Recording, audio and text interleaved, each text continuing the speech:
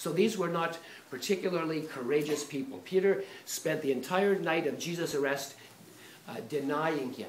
A servant girl comes to him and says, yeah, you were one of Jesus' disciples, weren't you? You know, I should dial 911, you know, we've got another one here, you know. And then he said, you know, I never knew the person. Sure you knew him. You're one of the, look, you have a Galilean accent. You think you're not one of the disciples? Of course you knew him. And he begins to invoke a curse on himself and says, God do so to me and more also if I ever met the man. Spends the entire night denying his Lord. So this is the apostles, this class act of apostolic people, no courage. And yet, a month after all of this went down, a month after the crucifixion, these same apostles are standing up to the Sanhedrin, the Supreme Court, the very people who had Jesus condemned and handed over to the Romans to be crucified, and defying them in the name of Jesus. They had the apostles flogged, and they said, you shut up about this Jesus of Nazareth stuff. And then they continued to keep on preaching, and they hauled them back into court and said, we told you to shut up. And Peter and John said, so whether we should obey you instead of God, I guess you can figure that out for yourself. But as for us, we cannot keep saying and witnessing of what we have seen and heard about the risen Jesus. And all of them eventually paid the price for their defiance, their courage, and their witness with their lives. So the question is, what made the change in the lives of the apostles? It becomes even more mysterious when you're talking about the witness of the Apostle Paul. The Apostle Paul, when he was Saul of Tarsus, thought that Jesus was a blasphemer, a deceiver, a deluded man, a demon-possessed man. The Jewish Sanhedrin never did a better thing than when they had him condemned and handed over to the Romans to be crucified. And he was involved in all of these raids on the Christian assemblies. And he was hounding the Christians to death, handing them over. It was hounding them, even the people that would beat it from Palestine to Damascus north, which is to say when they skipped the country. He was going to Damascus to have them arrested and bring them bound for a trial. So he goes to Damascus to find these wretched Christians. And when he gets into Damascus, he goes into the synagogue and says, Jesus of Nazareth is Mashiach.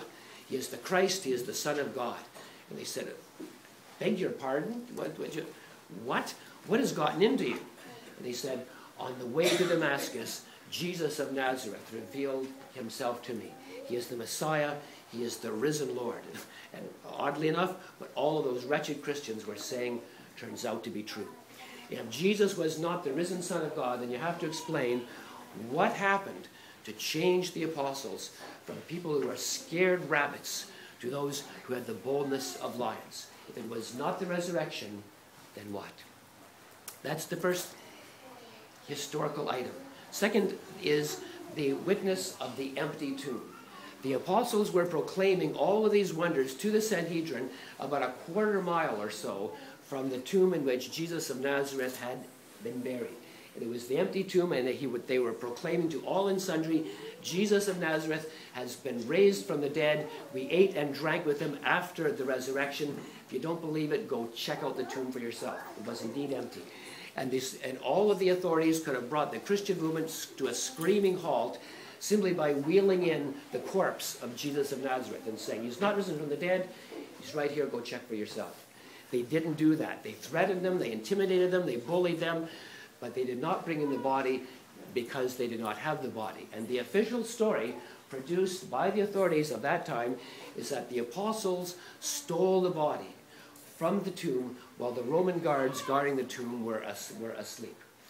That's their story, and they were sticking to it.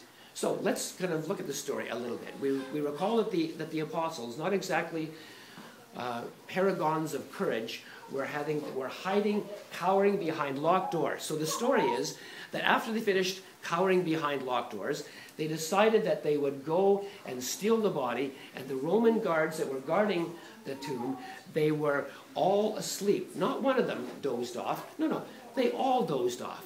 You got to understand, Romans soldiers did not doze off while they were on guard duty. If you dozed off on guard duty, you were executed on the spot. Rome was funny about that. So, so you can imagine that there was all sorts of incentive not to doze off, sleep on your own time. So not one of them dozed off. They all dozed off.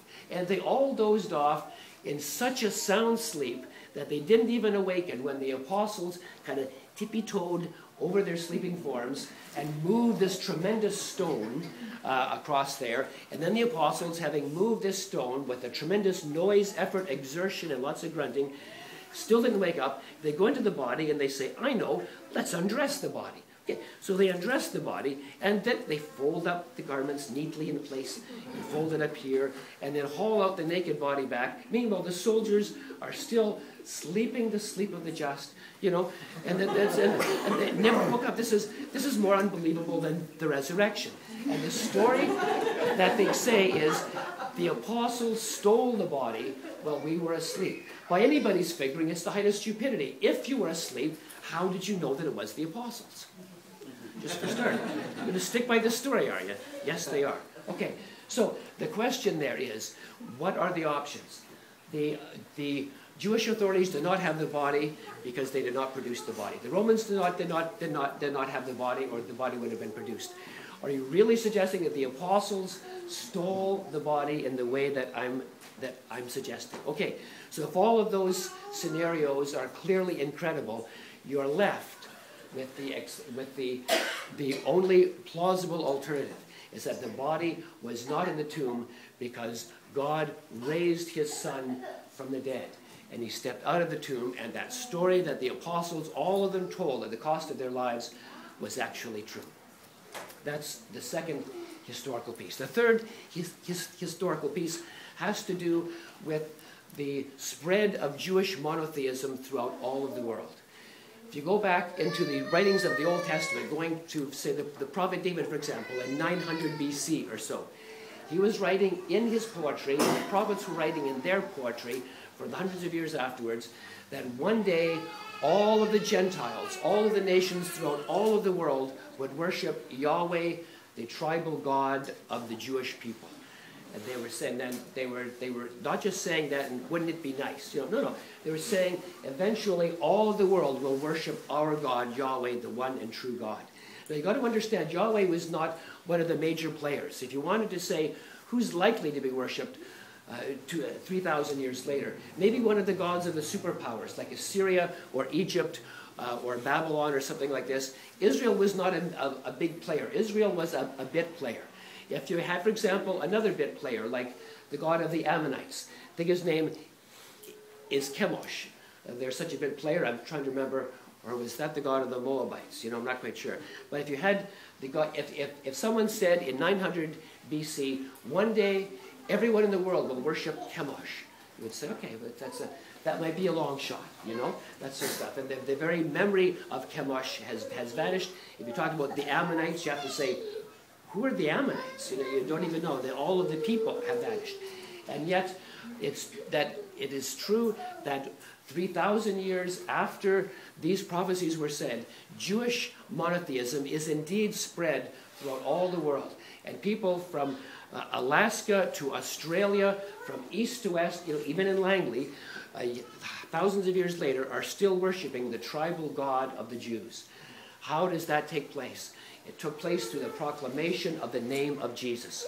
The apostles proclaimed that Jesus of Nazareth was the Messiah, and through their miracles and through their witness and through their quality of their lives, people from Australia to Alaska and everywhere in between came to worship Jesus and the God of the Jewish people. They came to worship the tribal God Yahweh, the creator of the heaven and earth, God the Father Almighty.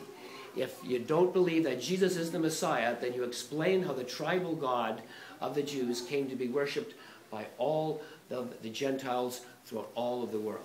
Needs explaining. So when you put all of these things together, what does it mean? It means that in the first century, when the presence of Jesus of Nazareth, something greater than Jonah was there. It means that something greater than Solomon was there. In the person of Jesus of Nazareth, the carpenter from Galilee, you had the presence of the God's Messiah himself. Not just another teacher like Gandhi or Buddha, but the Son of the living God, the one who was crucified under Pontius Pilate for our sins and raised triumphantly from the dead to be the Savior of Jews and Gentiles alike. All will come to him. In the name of the Father, the Son, and the Holy Spirit. Amen.